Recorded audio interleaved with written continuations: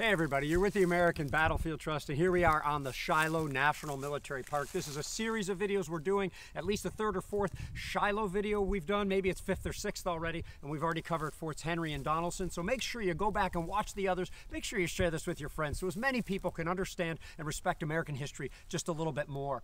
And when you come onto battlefields, a lot of people see fences and they see cannons, and that's a national military park. But you also see stacked cannon barrels. You see stacked cannonballs, and then you also see cannon barrels, sometimes pointing up, sometimes pointing down. Parker Hill's our good friend, General, is a good supporter of the Trust, Battle Focus Tours. What are we looking at, and why do they stack these things?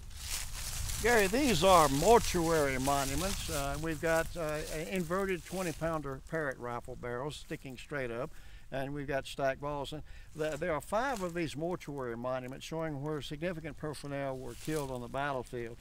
We've got 3 generals. We've got Albert Sidney Johnston, the Confederate general, Brigadier General Adlai Gladden, the Confederate general. We've got General W.H.L. Wallace, who was killed here, Union general. And then we got 2 colonels here. We got Colonel Julius Reith, and we've got Colonel Everett Peabody, and this is Peabody's monument we're seeing here. It's here that Peabody will be dressed down by his boss, Benjamin Mayberry Prentice, for starting on this fight, because it was Peabody who sent out Major Powell's reconnaissance, who detected the Confederates at Fraley Field, and was really the tripwire for the Union Army. So if there is a hero at the Battle of Shiloh, in this man's limited opinion, it's Everett Peabody. This is the man who saved basically the Union Army from total surprise early on the Sunday morning of 6th of April, 1862. But Peabody will be struck several times by many balls after being dressed down by Prentice, saying, "I'm going to hold you responsible for this." And Peabody says, "I'm always responsible for what I do." Peabody is leading his men to try to repel the Confederate attack.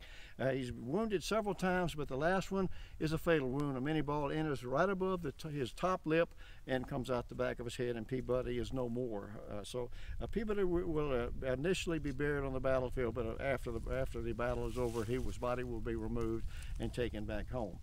This is one of the mortuary monuments here. And I think you all understand this. Civil War combat is deadly, and the course of the Civil War did not encourage, colonels and brigadiers especially, to lead from the back. If anything, they had to, sort of demonstrate, and sometimes, as they called it, recklessly expose themselves to danger in order to do their job, to inspire their troops. And people often want to know, when I go to a cemetery and I see a stone on it, or there's a monument in that cemetery, what does that mean? And they want to go to a national military park and see an upright cannon barrel and understand what that is. And the fact is, in most of these cases, the parks and these cemeteries don't talk to one another. There are no specific rules, and this is why you need battlefield guides to help you sort it all out. Because if you go to Gettysburg and see an upright cannon barrel, that's a major general's headquarters or higher. If you go to Antietam and see a downward pointing cannon barrel, that is a mortuary cannon. There are 6 over there. If you go to Chickamauga and see stacked cannonballs, they mean something different than the stacked cannonballs here and whatnot. So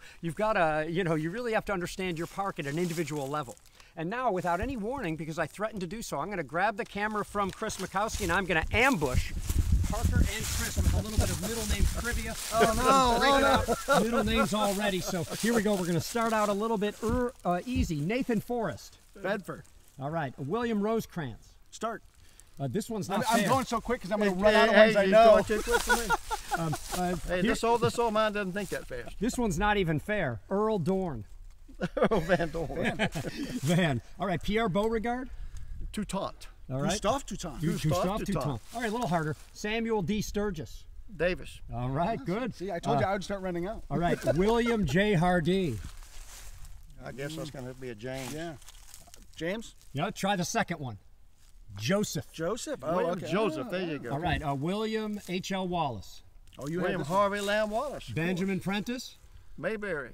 All right, good. How about John A. McClernand? Alexander. All right, I don't think I need to. Oh, well. Thomas L. Crittenden. Oh, and I should know this one. It's related to Polk here. Oh, Leonidas? Leonidas, oh, yeah. Leonidas. All right, this is the last one I'll hit you with, okay? How about this? Presidential, John B. Floyd. John B. Floyd. I gave you a hint. The worst man to ever Benjamin? don a uniform. No. John B. Floyd. Well, that says a Oh, lot. yeah, wow. The worst man, in my opinion, to ever die in a uniform. I think General Ledlie, who didn't die, I guess. Okay, you're right. Buchanan. Buchanan. Buchanan. Okay, yes, Buchanan, okay. Worst man to wear the presidential uniform. So there. But I have a question before we wrap up. And then, Gary, I'm going to get the camera and bring you back on here so that both of you can answer this. Because Parker said a second ago that, in his humble opinion, Peabody is the hero of this battle. And yet, one of the popular myths of this battle is that Prentiss, holding the Hornets' net, saves the Union because he holds on to that line. Why is it we think that Prentiss, not Peabody, is the hero of this? And Gary, I know you have some things to say. So as I switch camera, why do you think that we have that misconception? Well, remember, dead men tell no tales. Everett Peabody's gone. Benjamin Mayberry Prentiss will take credit for sending out this combat patrol when he realizes that this, after the battle is over with. Remember, he's captured at the Hornet's Nest, and after he's paroled, he's somewhat of a hero. And he writes the history. He tells the history, and he leaves Peabody out. He doesn't even mention him by name in his after-action report. That's what I call throwing a fellow officer, particularly a dead fellow officer, under the bus.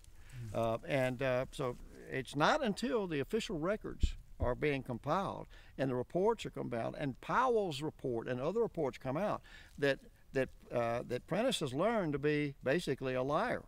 And so for 25 to 30 years, Prentiss is the hero of Shiloh, and even today, many historians will fall for that trap.